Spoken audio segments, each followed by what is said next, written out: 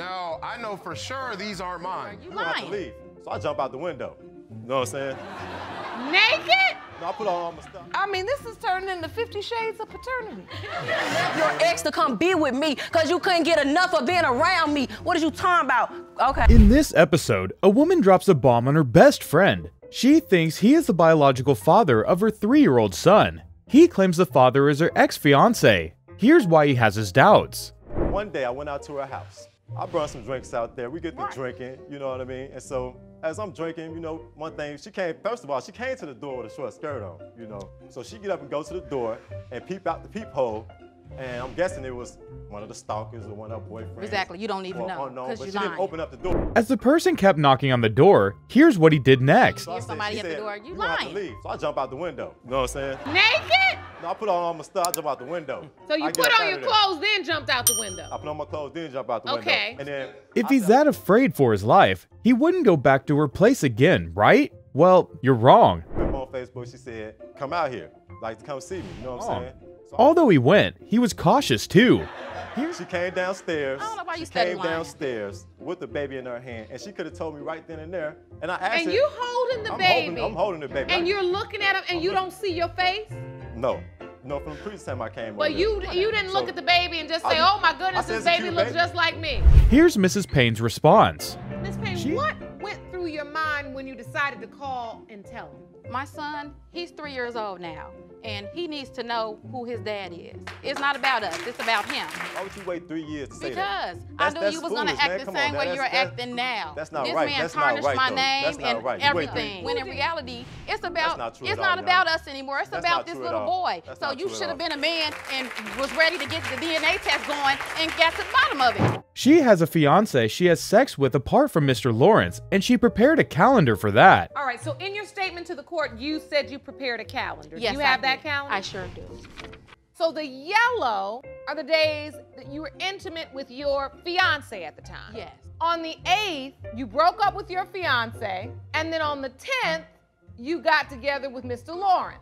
Although the 11th, 12th, 13th, 14th, 15th, and 16th, you were with your fiance again. Yes, we got back together. Mr. Lawrence, as you look at this calendar, do you see how you fit in this picture? The results are in. Case of Lawrence versus Payne when it comes to 3-year-old Antonio. Mr. Lawrence, you are not the father. What the judge says next is hilarious. There's obviously a color missing out of your box of crayons. Hilarious excuses and evidence is what you'll get from this next episode. Rumors and incriminating evidence led a man to question the paternity of his fiance's 9-month-old son. He refuses to move ahead with their plans to legally wed until he's proven to be the biological father. Herman, can you please tell the court, how did you meet Miss Sanchez? Well, we met on Tinder, and I'm swiping, and I came across her profile, and I super like. So super like is when it goes directly to them, so they know somebody likes you. And so she liked me back, we connected. We were supposed to hang out the first night, and she declined because she was with somebody else she met from Tinder. So the second night is when we actually hung out. She came over, we had some drinks, one thing led to another, and we had sex the first night. The first night you met? Yes, it was the first night. That's definitely a super swipe, super like, whatever you called it. After the sex, they both had different ideas on what their relationship meant. So I felt that we were exclusive, but me and her had two different ideas of what talking is. To me, talking is... What does talking even mean? I talk to a lot of people. What does that mean? That means nothing to me. We had no ground rules. That's where a lot of the trust issues came in, because I'm thinking one way, she's thinking another way. How many people was she talking to? So how many conversations did you have open when you were with Mr. Turban? Exactly.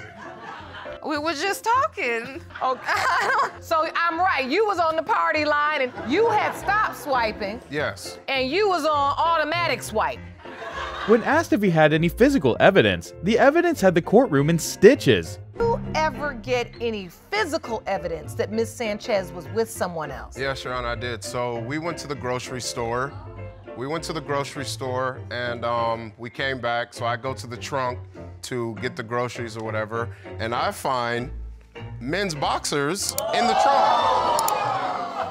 Now, I know for sure these aren't mine. I'm like, whose are these? These are not mine. What? So. Jerome, you want to go get it? They wash it?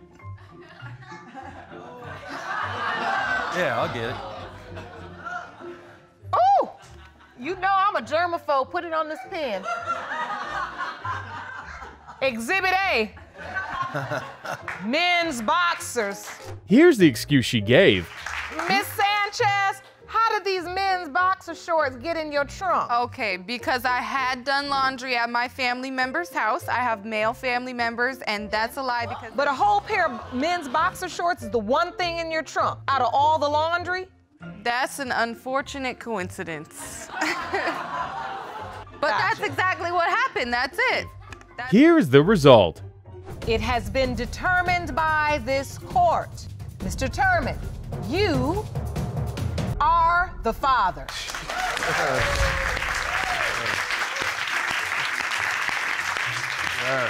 From sharing too much to threesome, this episode has everything.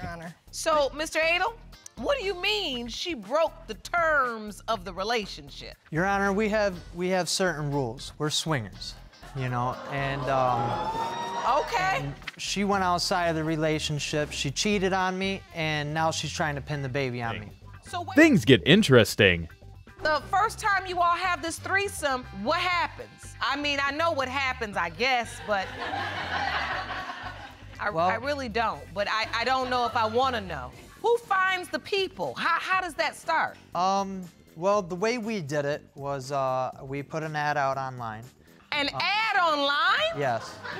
What would an ad like this say?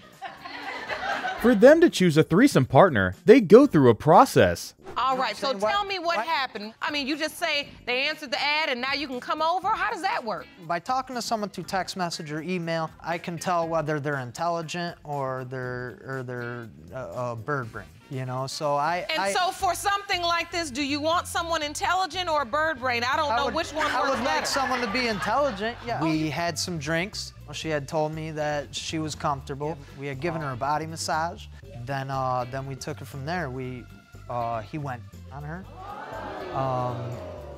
I asked, I guess. The details were too much for Judge Lauren. I feel like the testimony now is very specific. A little. I mean, this is turning into 50 Shades of Paternity. I'm already working on the screenplay in my head. So the bottom line is it happened. I don't need the details in that way. It happened. And Miss Jones, did you have intercourse with both men that night? Yes. You did. Yes. So, why did she cheat? What happened with this other man? Why decide to have sex with this other man without Mr. Adel? I felt neglected. He would leave many hours of the night, sometimes even days. And when I would ask him where he was, he would tell me it's none of my business.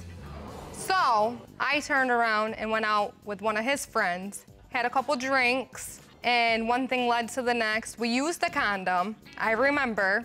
The results are in. Next It up. has been determined by this court. Mr. Adel, you are the father. I told you. This man thinks his side woman's child is not his. His testimony is hilarious.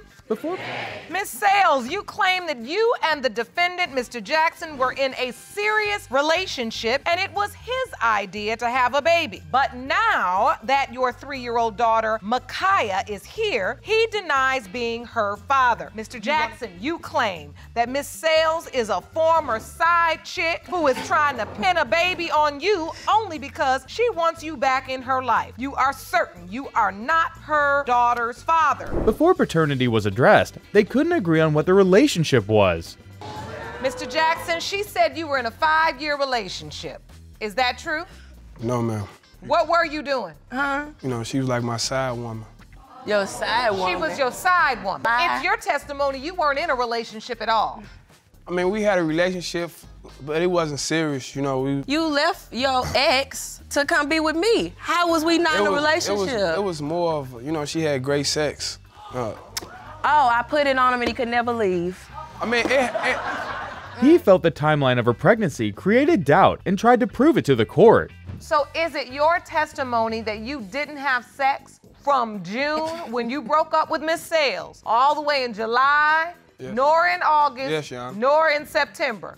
He's lying. He just said he loved it. Why would he stop? He is lying. I mean, he looked like he lying. I don't even have to say it. When she told him she was pregnant, she didn't want a DNA test. What did she do? We was on our way going there, you know, we was a few blocks away whatsoever. She started crying. I guess she seen me more serious about it, because I've been saying I'm supposed to be getting a DNA test for a while. And then what happened?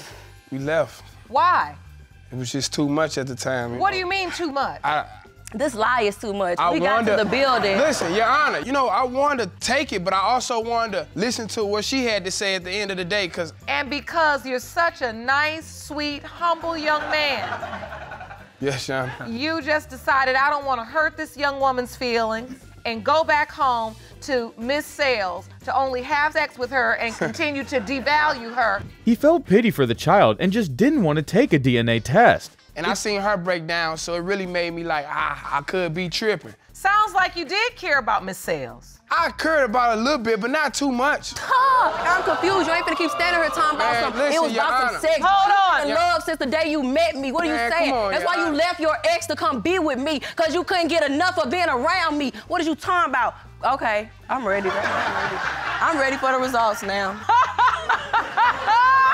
It's time for the results. When it comes to 3-year-old Micaiah Jackson, it has been determined by this court. Mr. Jackson, you are the father.